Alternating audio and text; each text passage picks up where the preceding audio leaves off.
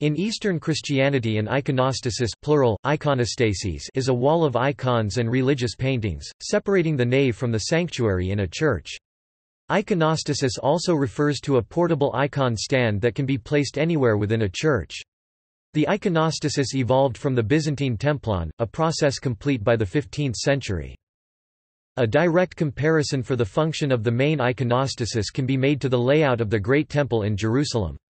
That temple was designed with three parts. The holiest and innermost portion was that where the Ark of the Covenant was kept.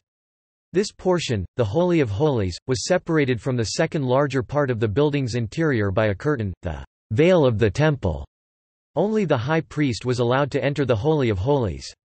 The third part was the entrance court. This architectural tradition for the two main parts can be seen carried forward in Christian churches and is still most demonstratively present in Eastern Orthodox churches, where the iconostasis divides the altar, the Holy of Holies containing the consecrated Eucharist, the manifestation of the New Covenant, from the larger portion of the church accessible to the faithful. In the Eastern Orthodox tradition, only men can enter the altar portion behind the iconostasis. The word comes from the Greek ikonostasi, on, still in common use in Greece and Cyprus, which means icon stand.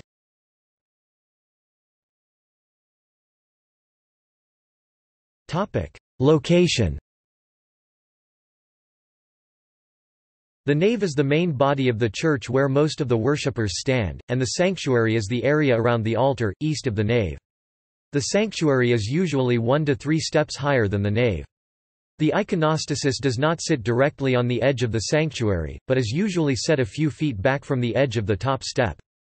This forms a walkway in front of the iconostasis for the clergy, called a soleus.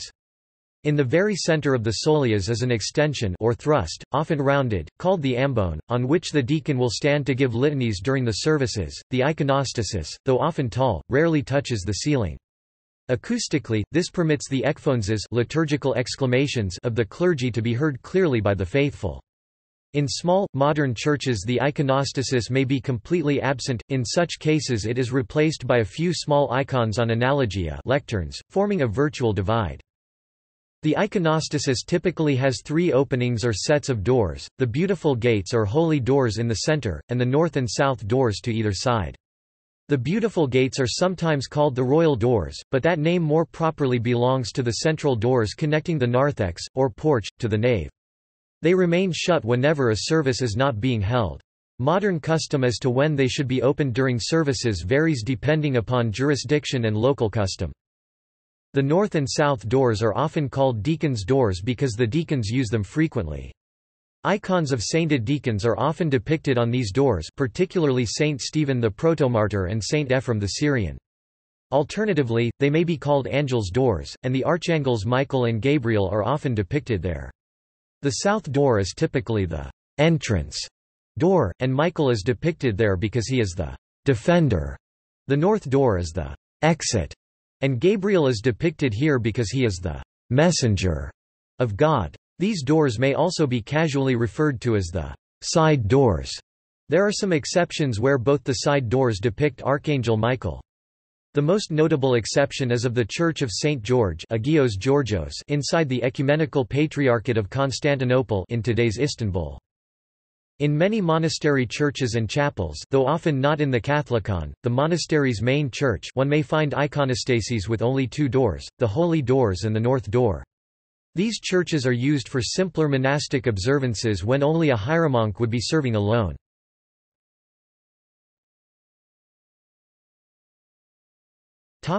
Placement of icons. A number of guidelines or rubrics govern which icons are on which parts of the iconostasis, although there is some room for variation. In its fullest Slavic development it comprised 5 tiers of icons. The bottom tier is sometimes called sovereign. On the right side of the beautiful gates from the nave facing forward is an icon of Christ, often Pantocrator, which symbolizes his second coming, and on the left side is an icon of the Theotokos, Virgin Mary, symbolizing Christ's incarnation, and entrance into this world. Therefore, all things take place between Christ's first and second coming. Other icons on this tier beside those on the doors themselves usually include depictions of the patron saint or feast day to which the church is dedicated, Saint John the Baptist, Saint Nicholas, one or more of the four evangelists, etc. Above this are two interchangeable tiers, the diocese and the 12 great feasts. In the center of the diocese is a large icon of Christ enthroned. To the left and right are icons of John the Baptist and the Theotokos in attitudes of supplication. They are often flanked by icons of the archangels Michael and Gabriel, then Sts. Peter and Paul, and then any other important church fathers that may be desired for inclusion as space allows. The feasts tier contains icons of the 12 great feasts of the liturgical year. Above this, the top two tiers are also interchangeable with each other. The Old Testament prophets and patriarchs, the latter including the 12 sons of Jacob, often to either side of an icon of Our Lady of the Sign, and the 12 apostles, often to either side of an icon depicting either Christ at the Second Coming or the Holy Trinity. It is also not uncommon to find an icon of the Mystical Supper, which depicts the Last Supper, and by extension the communion of saints in the Kingdom of God, somewhere above the beautiful gates. The sovereign tier is always present, but all the others may be omitted. Preference is given to the diocese or the feasts tiers if only some of them can be included. Only the largest and most elaborate iconostases include all five.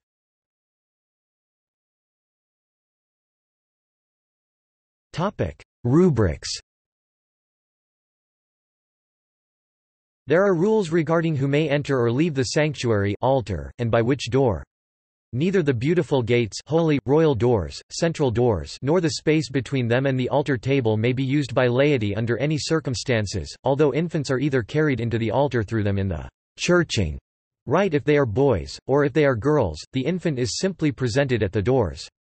Bishops may enter through the beautiful gates at any time, priests and deacons may do so only at specific times during the services when the gates are open, but during Bright Week they always enter and exit through them.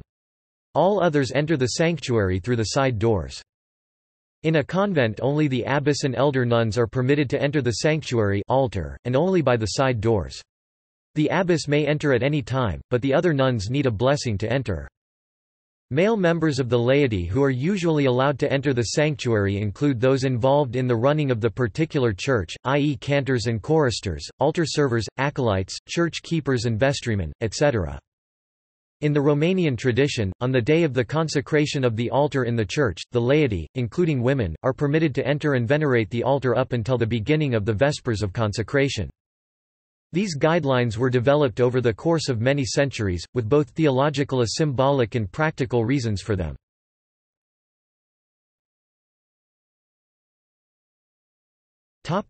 Theological implications.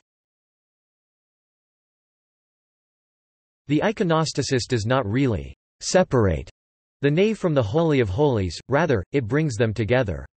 The iconostasis is the link between heaven, the Holy of Holies, and the nave, the holy place, therefore, everything is symbolic upon the iconostasis.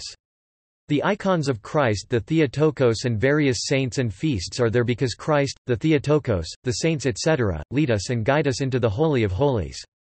Therefore, the personages on the icons upon the iconostasis guide us into heaven, and therefore the iconostasis connects not separates. The icons upon the iconostasis also are windows and bridges into heaven, although all icons, no matter where, are windows and bridges into heaven. Therefore, in a sense the iconostasis represents Christ, who is the connection, the door, between both realms. The perfect explanation for the iconostasis, and its uniting purpose, is seen in Hebrews chapter 10 verses 19–20. Therefore, brethren, since we have confidence to enter the sanctuary by the blood of Jesus, by the new and living way which he opened for us through the curtain, that is through his flesh.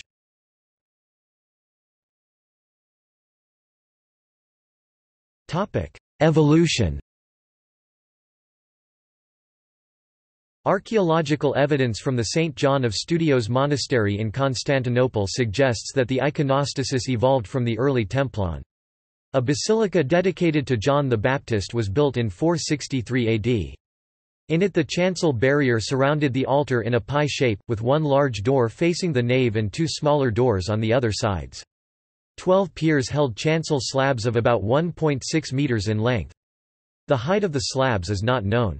The chancel barrier was not merely a low parapet, a short wall. Remains of colonnettes have been found, suggesting that the barrier carried an architrave on top of the columns. In early churches, including the Great Church Hagia Sophia in Constantinople, the altar, at least in large churches, was under a ciborium, Ciborian, kiboriou in Greek, usually a structure with 4 columns and a domed canopy. This had curtains on rods on all 4 sides, which were closed for sections of the liturgy, as is still performed in the Coptic and Armenian churches. A comparison with the biblical veil of the temple was intended.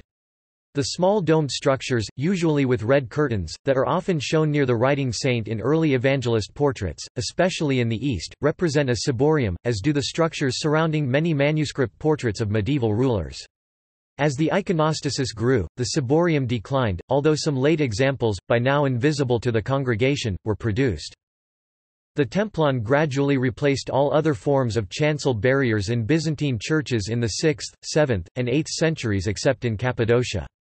The invention of the solid icon screen is traditionally ascribed to Saint Basil the Great.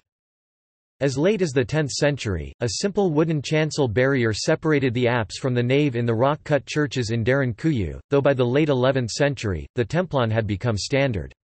This may have been because of the veneration and imitation of the great church Hagia Sophia in Constantinople, though the columnar form of chancel barrier does predate Hagia Sophia. The rood screens or pulpita that most Roman Catholic large churches and cathedrals in many parts of Europe had acquired by late medieval times occupied a similar position between chancel and nave but had a different function. The choir was usually east of the screen. Many survive, often most completely in Scandinavia, and more were built in the Gothic Revival, particularly in Anglican churches in England. In examples in wood-painted panels typically only went up to about waist height, with a section with wooden tracery above allowing a view through, and then a large carved beam supporting a rude cross crucifix, often life-size, above. Larger churches had stone screens, which might impede virtually all view by the congregation.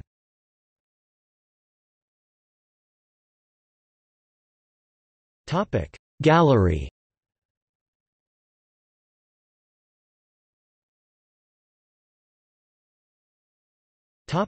See also: ambone, rood screen, soleas, templon, iconostasis of the Cathedral of Hajdúdorog. Notes